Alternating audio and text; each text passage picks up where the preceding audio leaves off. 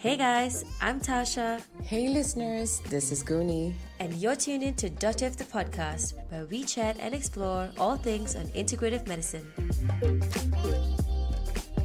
So, Dr. Khaleed Alston is a naturopathic physician in Portland, Oregon, in the US. His medical practice specializes in men's health, autoimmune conditions, erectile dysfunction, prostate issues, nutritional counseling, therapeutic fasting, performance optimization, and longevity. Dr. Khaleed utilizes a combination of naturopathic and conventional treatment approaches, along with advanced laboratory biomarkers to craft individual treatments to approach his patients. So, Dr. Khaleed, welcome to Dr. the podcast. Thank you so much. It's a pleasure to be here. I'm excited to talk to both of you.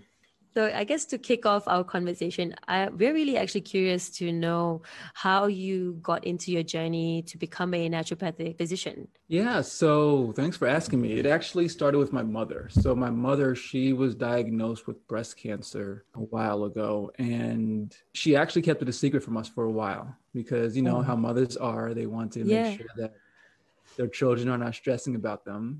And unfortunately, when I found out that she was dealing with breast cancer, it was a little bit further along in the journey. And she had already exhausted conventional medicine, and it was no longer accomplishing what she wanted it to accomplish. And at that point, she kind of transitioned over to doing self-care and quote unquote natural therapies. And when she transitioned over there, I became a primary caretaker, right? And we actually extended her life about 1.5 years longer than what conventional medicine told her was possible. Wow. And so that right there opened my eyes to the power of natural medicine. She eventually passed away, but one thing that I always say is that had we had access to qualified and knowledgeable natural doctors, or at least doctors who are trained in alternative cancer therapies, I have no doubt that she would still be alive, because we were two people with no medical training, just like doing things that we were reading online, piecemealing different pieces of treatment together. But if we had some type of guidance from somebody who was actually trained in this, then I have no doubt that the outcome would have been different. Sure. Yeah. So is this how you started studying naturopathy? Kind of the drive that got you to that? Yeah. So during that experience, I changed my life. I changed my lifestyle. At the time I became vegan. I'm no longer vegan. I became very, very adamant about like just treating my body well. And I just saw the transition or the changes that was happening in her body by doing so. And then also in myself as well. And so that's when I knew that I wanted to do something like this. Somehow I wanted to tell people about natural medicine and just like the power of just of diet and lifestyle. But I knew that I didn't want to just be another random person online telling people just to eat vegetables. There's so many of them out there. So there are so many of them out there, and they have their place and they share valuable information. But I knew that I wanted to come from a place of authority and be able to speak knowledgeably and accurately about what I do and why it is effective. And it's funny, I learned about naturopathic medicine from an MD. It was actually a Black woman who said that back in the day when she went through school, she would have gone through naturopathic medicine herself. However, she chose not to because she was a Black woman in the United States and she needed a degree that was a little bit more secure. So tell us more about what it is about naturopathy that, even though you have people who actually really believe in this, but decide not to pick that as an option. Yeah, it's unfortunate. I know this is the same around the world, probably in different ways, but the reality is with natural therapies or naturopathic medicine, traditional healers, whatever you want to call them, they don't get the same respect that the people who are conventional medical doctors do. It also comes with, for some physicians, lower pay, with stigma, the lack of respect. And if we're talking specifically about the United States, we know that the United States has a long and ugly history of racial discrimination and marginalization. And so if we're speaking about this woman specifically, she knew that history. It was a while ago. So she was also a little bit closer to the time when it was pretty bad. And in making the decision between going the route that she wanted to go and going with naturopathic medicine, she went the conventional medical route because, again, she knew that as a Black woman trying to be a doctor, in order to get the respect that she needed to get, and in order to achieve the income that she wanted to achieve, she needed to be a conventional medical doctor. Sorry about the beeping. That's okay. I was gonna ask you, like, okay. Yeah, she had to go. She had to go the conventional medical route, but that unfortunately, that stigma is changing. Yeah, there is still a stigma. There still are financial hurdles that people go through, but the reality is that more and more people are realizing that naturopathic physicians are actual physicians. We are medically trained, and we're the real deal. Yeah. yeah, very much so. I think it's great that now we have the transparency and also the access to get knowledge of not just the traditional Western reactive care type of approach to health and wellness. So, like, I guess how is naturopathy different, or what is unique about naturopathy? How do we identify in a nutshell? Yeah. And so in naturopathic medicine, we'd like to talk about something called the therapeutic order. And so with the therapeutic order, it's kind of like a pyramid or a stepwise progression in which the way that we look at a patient. And naturopathic medicine and conventional medicine, we're brothers and sisters. Like, we're not against conventional medicine. We just have a different framework with which we approach the situation and approach disease or sickness. So with the therapeutic order, what that means is when we see somebody with a condition or when we see an issue, we start at the lowest level and slowly work our way up a pyramid towards the top level. And so, for example, the base level are what we call the fundamentals of health. And so when we talk about the fundamentals of health or the barriers to health, what that means is we're talking about diet, nutrition, exercise, lifestyle. We're talking about drinking water. We're talking about all of those foundational things to health and wellness. And it's our solid belief that without changing those right there, you're not really getting to the root cause of many issues and the cause of many people's suffering.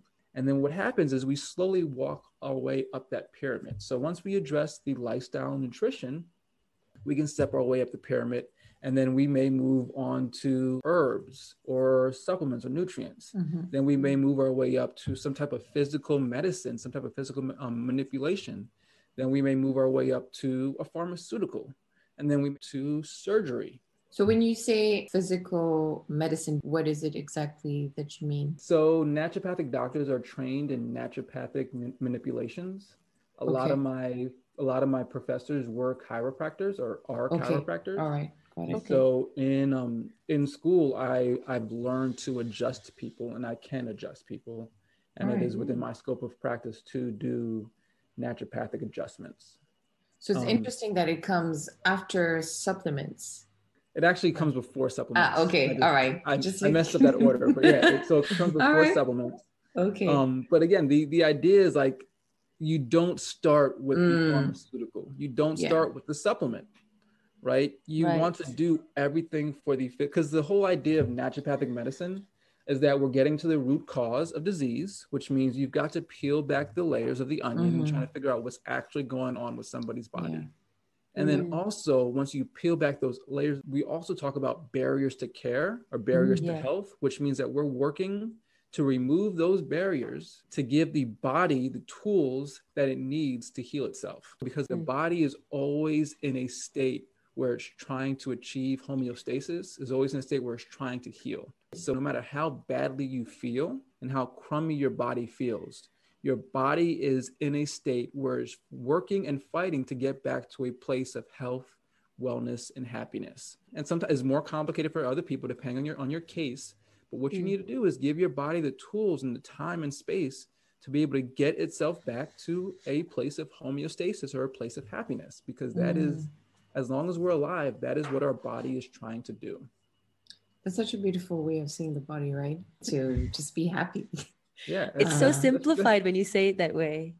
That's what it's here for. The body's here to try to be happy, and is here to try to help us like do what we want to do. And so our body is just 24/7 working towards that goal, and we get in the way. For sure. As you mentioned it, there are other things. I mean, we're all predisposed to a certain extent to get to remove those barriers or not to. And as we read your bio, the fact that you focus on men's health is quite highlighted. Why did you choose to specialize in men's health? So I do a lot of work with men because when we think about gaps or differences in the way people access healthcare, we look at men, and the reality is that we don't go to the doctor as much. without a wife or a partner pushing us into the office, we often avoid those things. And I do men's healthcare specifically to create a space or a safe space for men. When the reality is that the issues that are affecting men are the same things that are affecting everybody else. Right. I do a lot of work with diabetes. And so men are diabetic at alarming rate. So again, I say that I do men's healthcare. But when I say that, what I'm really doing is saying, hey, men, fellas, come into my office. I'm another gentleman, and you can come speak to me about your erectile dysfunction. You can come speak to me about the fact that you're urinating throughout the night and all these other things. And guess what? At the root cause, it's probably the same thing that is affecting the women around the world as well. Men have hormones as well. So your hormones can go out of whack as well. But the difference is we don't bleed every month. So we don't have a big like red, the irony of using a red flashing sign. But like a reminder every month. We don't have a reminder every month that, hey, something is off. We don't have that. But the reality is that men's hormones can go out of whack. I really love how you just framed this, because I mean, as a woman, in my recent years, I've come to appreciate the fact that we have like a monthly cycle, and like that's our indicator that we haven't been treating ourselves right. But before that, I used to cringe and hate the fact that I would be in pain and suffering in that 1 week of having my period, not realizing that it was just there to indicate and tell me like, hey, listen, you're not taking care of yourself, and this is my way to force you to rest. But now when you put it this way, it's like, maybe guys are more alone in this process than women are. The one thing I'd say there is that guys are pretty oblivious. Well, it's no comment. Man. We didn't say it. I don't know if I'd give us enough credit to say that we're there on that journey with you. But yeah, I digressed a little bit. No, I mean, you bring up a good point, because society and the messages that we tell people, we tell young women that menstrual cycles are something to be ashamed of. Menstrual cycles are something that are an inconvenience, something that the men need to know zero or nothing about because it is a woman issue.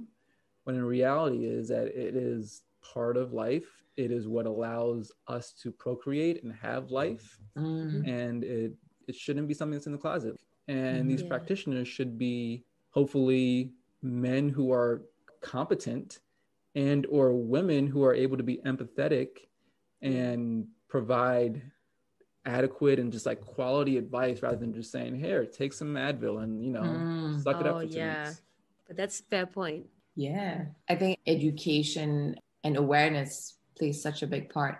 And what is something that you see the most on men's reproductive health? With men, something that happens pretty commonly is going to be low testosterone with men's health. And depending on what's going on with the male, they may be dealing with fatigue, weight gain, they may be dealing with general malaise or just like feeling crummy.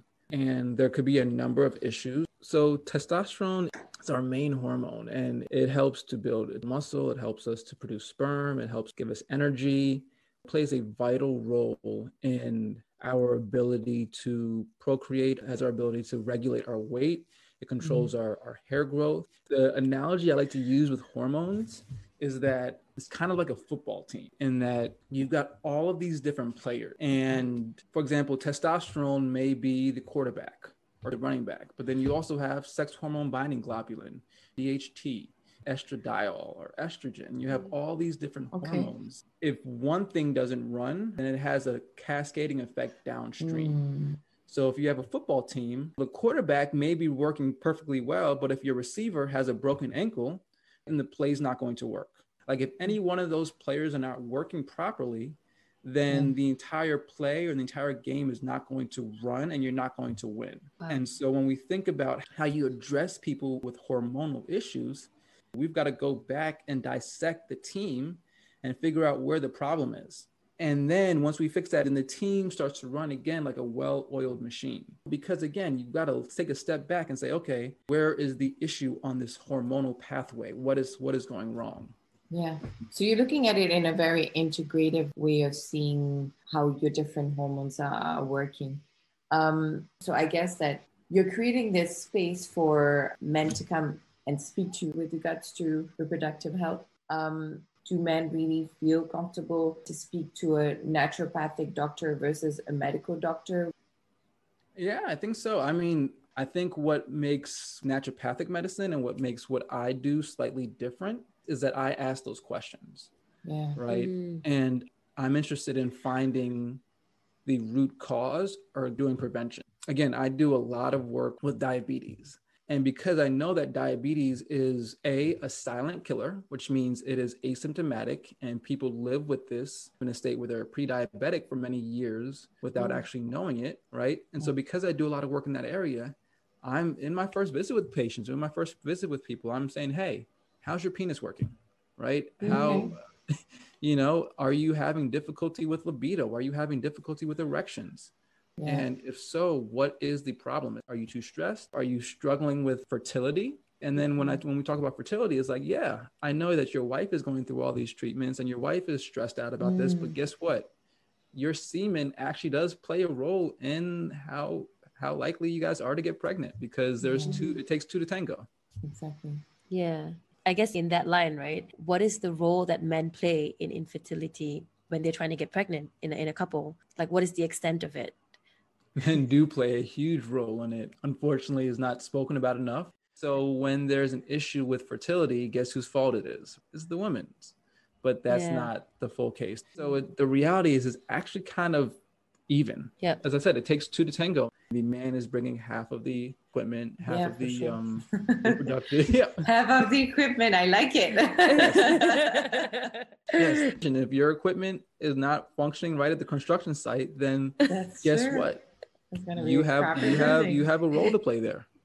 If you bring faulty equipment to the construction site, then the job is not going to get done.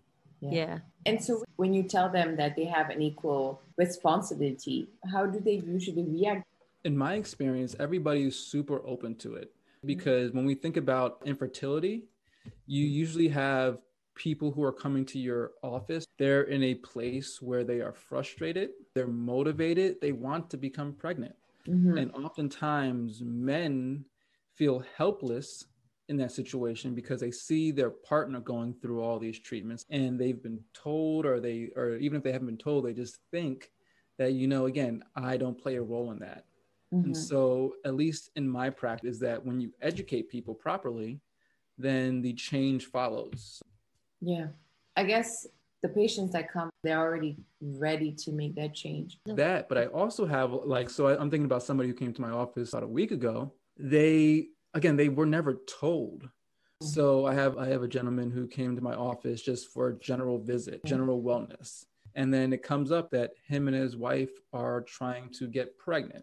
And it comes up that his wife has PCOS. And so the conversation switches, and I'm saying what we need to start doing is working on your health so that you bring your A game, and B, support her PCOS naturally. So again, like in this situation, he didn't come to me for infertility, but as you ask the questions, you peel back the layers of the onions, you realize that he is struggling with that. Sorry to interrupt. No. It's actually a great example, because when you look at healthcare in a holistic and an integrative way, that's what happens. So do you mind just sharing factors that kind of affect infertility in men? Yeah. So first and foremost, their underlying health status. So if you are overweight, hypertensive, if you are diabetic, if you have any type of chronic disease, all of these things are going to affect your semen production and your semen quality. And so first and foremost, people need to address their underlying health status when they're talking about fertility. You also want to address things that are coming from the outside. right? So you want to get the toxins out of your world. You want to get rid of, stop using so much plastic, start using more glass and stainless steel. If you're smoking, if you have any of those unhealthy habits or addictions, you definitely want to take care of that. You also have stress and trauma to the testicular area. And so that may mean if you're getting hit in the testicles, then stop getting hit in the testicles, but also more low level things, right? Low level things like bike riding, having a computer on your lap, Wow. Yeah. So actually people who are men or professional cyclers actually have low sperm counts and have difficulty with fertility because you're on the seat and you're constantly putting pressure down there. You're constantly warming it up higher than it needs to be down there. And so one of those things, if you are also dealing with infertility, is you want to get off of a bicycle. If you are a cyclist, you want to wear looser pants, right? And you want to stop having your computer directly on your lap. And again, it kind of makes it, we don't think about it, but it makes sense in that you want to decrease the amount of trauma, pressure, heat, external stimuli that are going to your testicular area, because that is where that's the production factory. Okay, interesting. So you'd say that like all these factors affect would they affect the sperm quality? Like they can. Like, absolutely. So when we think about sperm, there are a few things that you want to think about. So you have the quantity, you have the morphology, which is like the shape. Right. So you want them to be the correct shape. You have motility. So motility means you want them to be able to move correctly. Like if they can't swim, then they can't make it to the egg. Yeah. And then you have something called agglutination or stickiness, right? So if all of them kind of stick together, then again, they can't swim. And so that brings me to the last thing, which is if you're dealing with infertility, then make sure that you get a semen analysis. That way you can address, you can know exactly what the issue is. And then there are targeted ways that you can address those issues. But until you know exactly what you're dealing with or struggling with, you're kind of throwing darts in the dark. Okay. And what would be your message for the men that are not necessarily aware that they have a part to do? And as they are trying to get pregnant, what are 3 things that they can start doing and 3 things they can stop doing if they want to help get pregnant? That's a fantastic question, Guni. For people who are actively trying to conceive, it comes down to the same thing. So if you take care of your underlying health status, you will take care of a lot of issues and they will start to resolve themselves naturally. So what I'll say are 3 things that you can do. First, you want to take care of your diet and nutrition. And within your diet and nutrition, you want to achieve tight glycemic control, in my opinion. And so what that's going to mean is keeping your glucose levels, your sugar levels within a healthy range, which is below 105, in my opinion. You want to have your fasting glucose somewhere in your 80s, low 90s, and you want to make sure that you're avoiding spikes and dips. And so by doing that, you're also controlling your insulin levels and making sure that you are decreasing and controlling inflammation throughout your entire body. 2, you're going to want to have some general supplementation. So a few things that I recommend to pretty much everybody is to get a good multivitamin on board, get a good methylated B complex, higher dose fatty acids, taking omega-3s, fish oils, upwards of 2 to 4 grams a day, some vitamin D, you're taking a probiotic, and then possibly a few nourishing herbs. And so these are things that are helpful for everybody across the board. And it's also going to help support fertility. And then the last thing, or then I'll give 2 more things, so that's just what I do. The other thing is I'm going to recommend a detox. And so detox can be multiple things, avoiding whatever it is that's mentally and spiritually aggravating you. Are you physically stressed where you are exposing yourself to toxins? Figure out what the external things that you're putting into your body and you're exposing yourself to that are causing stress and inflammation on your body, and then quote unquote detox from those things. And then the last thing, the bonus, is to go to a doctor. If you are not going to the doctor, you don't know what you're addressing. So again, get something that's going to look under the hood and give you that objective information so that you know what is going on. That makes a lot of sense, actually. And yeah, I think it's just general health practices that we should all be practicing, right? But it just goes to show that to reduce yourself of disease or get rid of it, it's a lifestyle and a lifetime investment because it has lasting effects. Mm-hmm. Absolutely. And as we're thinking about fertility and as we're thinking about lifetime effects, you also need to start thinking about the generational effects. And so a lot of people who are struggling with infertility, a lot of people who are struggling with health issues, when you have children, what we often forget is a lot of times we are absorbing and bringing on the traumas and learned behaviors that we picked up from our parents. Oftentimes we are modeling and or picking up a few of those things from our parents and or whomever helped to raise us. Yeah. And so now as we think about ushering through the next generation, it's so important that as parents, we break that cycle with us and you address your underlying health issues. You do what you can and what's in your power to get as healthy as possible. And by doing so, then you are starting to teach those habits, practices, values to your children, and you're breaking that cycle of chronic disease in your lineage so that your children and their children don't have to deal with it or have significantly lower chances of dealing with it. Yeah, I don't think most of us reflect about it in a deep way like that. It's also about prevention in general, like what type of life do you want to live? And you want to be your best self regardless, so that when you actually come to a point of even wanting to procreate, you're on your A game. Yeah, absolutely. Thanks for listening to part 1 of our discussion with Dr. Khaleed.